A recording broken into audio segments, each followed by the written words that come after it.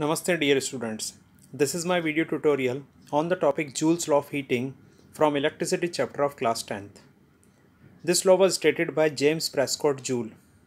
He stated that when current I passes through a conductor of resistance R for time t, then the heat developed in the conductor is equal to the product of the square of the current, the resistance and the time.